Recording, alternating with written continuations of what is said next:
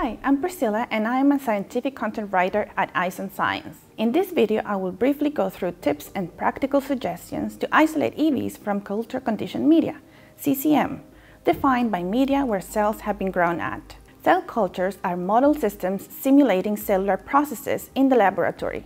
Cell cultures have been used as a platform for research in many different areas, like understanding biological processes, investigating diagnostic potential, new drug development, or production of biologicals for nanomedicine.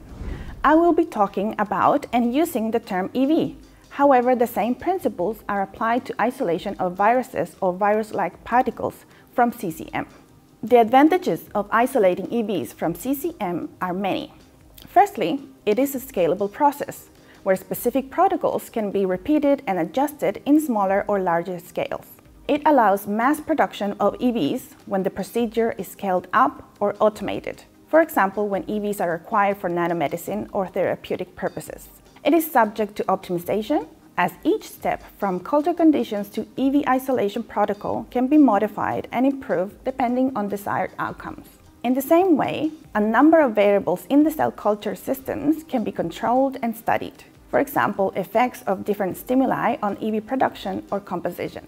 Now, to successfully culture cells without any contamination and in a safe manner to the user, a few facilities and equipment are necessary. A laminar flow cabinet, or also called tissue culture hood, which ensures sterile environment to handle samples where no air-transported microorganisms can land in your sample, such as viruses, bacterial or fungal spores.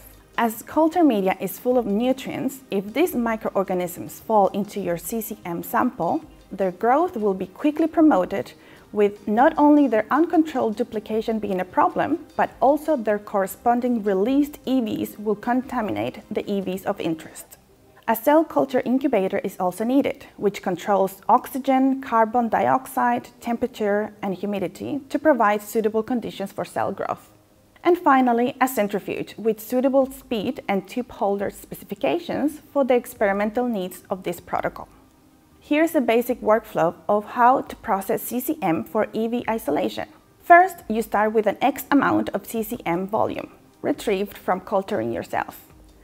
Then cells and debris are removed, and then there is an optional pre-concentration step, and then the core EV isolation procedure, and then another optional post-concentration step to obtain a preparation of pure and enriched EVs, which can be used for any downstream application.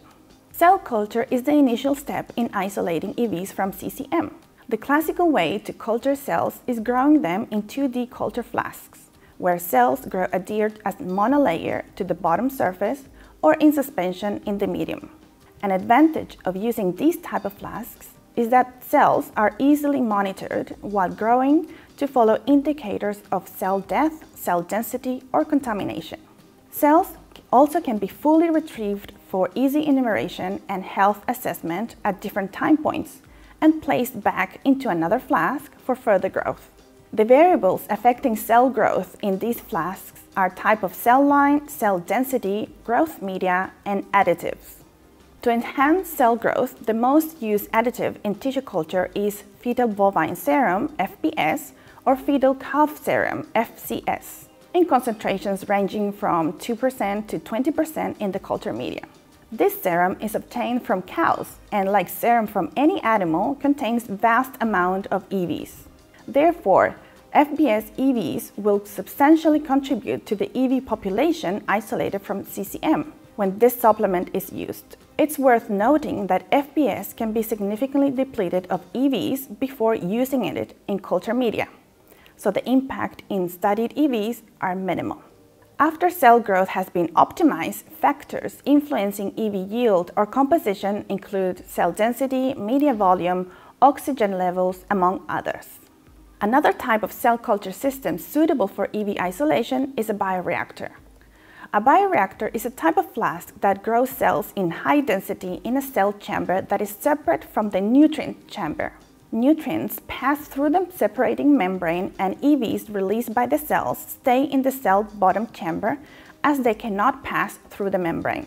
Bioreactors are seated in high number of cells, in average from 10 large classic flasks, providing a high-density cell growth with a 3D phenotype instead of the monolayer achieved with the other classic flasks. There is no need of passaging or subculturing cells in bioreactors, as cells cannot be retrieved, leading to reducing cost of plastic wear and labor associated with frequent subculturing. It does require, though, a large volume of media to be replaced at least weekly to feed the cells. Live cells cannot be visualized under the microscope throughout the lifespan of the bioreactor, which can be up to 6 months, since there is no direct access to the cell growth area.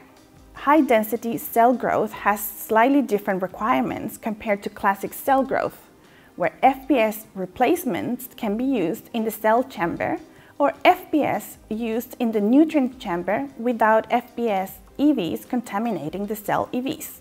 And finally, EVs from a large number of cells are concentrated in a small CCM volume of approximately 15 mL, where CCM samples can be harvested twice a week. The volume required to obtain enough EVs will depend on the downstream application. For 2D tissue culture flasks, which can hold a certain volume of media per number of cells in the flask area, more CCM volume roughly represents more cells coming from more flasks.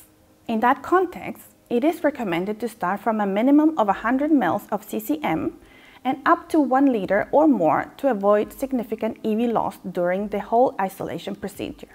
For bioreactors, EVs present in 12 to 18 mL of CCM have shown to have equivalent amount to those obtained from 10 to 15 large classic flasks, or 300 to 800 mL of CCM. The next step in EV isolation is to remove remaining cells from CCM by centrifuging CCM at 200 to 500 G for 5 minutes at room temperature or 37 degrees. It is important in this step to be gentle and not damage the cells with higher spins, since this will artificially release cell death-derived EVs. Then, supernatant from cell-removing spin is transferred to another sterile tube, where sample is centrifuged at 2000 G for 5 to 10 minutes to pellet large debris. Now cell and debris-free CCM is ready for EV isolation. There is an optional initial step here where large EVs, or also called microvesicles, can be pelleted with a spin at 10,000 to 20,000 G for 30 minutes and resuspended in desired buffer volume. Supernatant from the last spin is transferred to another sterile tube and contains small EVs or nano EVs. When the CCM starting volume is considerably large, then a pre-concentration step is recommended.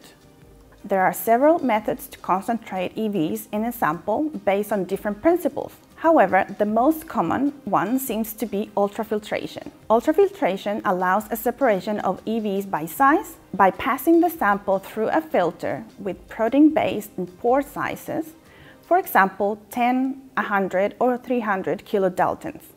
Everything larger than the pore size is retained, basically all EVs, while most proteins pass through. The pressure applied to the ultrafiltration device can be centrifugal force or cross-flow, which uses a pump. Input volumes of ultrafiltration vary from 0.5 ml to 1 liter or more, depending on the device specifications, and samples can be concentrated from 20 to 50 times. After the pre-concentration step, the sample is ready for purification by size exclusion chromatography or QEV columns. There are 2 types of resins in QEVs. One has a pore size of 35 nanometers and isolation particle range of 35 to 350 nanometers, and the other one has a pore size of 70 nanometers and an isolation particle range of 70 to 1000 nanometers. The particle size ranges in these columns overlap, but also emphasize in isolation of EVs from 2 big groups, exosomes or microvesicles. There are different QEV columns suitable for different CCM input volumes.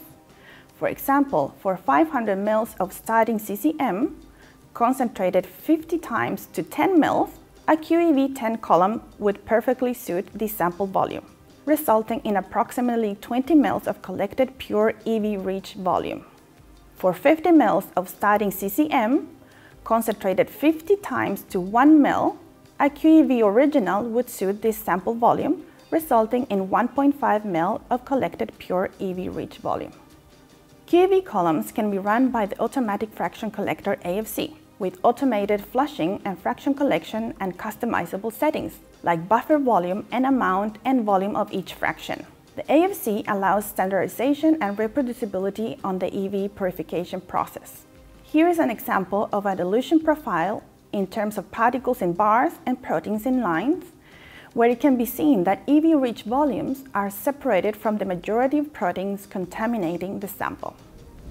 After the QEV run, EV-rich fractions can be pulled and used as such, or can be further concentrated for any downstream applications that require highly enriched EV samples in small volumes. For this concentration step, similar methods can be used to the pre-concentration, like ultrafiltration. However, there is also a new product launched by Izon which enables concentration of EVs after the purification with a QEV column. This QEV concentration kit is based on polymer particles which bind to EVs with high affinity, enabling pelleting the whole complex without the need of ultracentrifugation speeds, which might damage the integrity of EVs. Finally, sample characterization can be performed with EV count, size, and charge assessment by TRPS. Molecular profiling can be done by quantification of DNA, RNA, and proteins present in EVs. Presence of population-specific EV markers can be done by Western blot assays, or visualization can be done by microscopic techniques. Thank you for watching, and please visit izon.com for application notes and guides to help you work with different nanoparticle samples.